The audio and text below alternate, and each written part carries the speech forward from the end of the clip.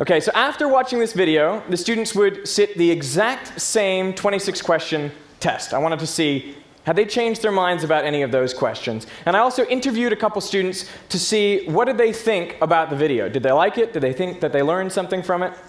And here's what they told me. Well, they said, Derek, that was a great video. It was clear. These are the most common things they said. It was clear, it was concise, it was easy to understand. That's good. And then I looked at their confidence scores. How did that change on average?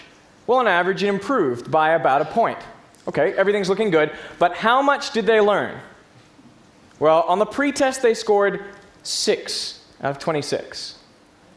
And I can tell you there were basically direct answers to at least 14 of those questions, but how much did they pick up?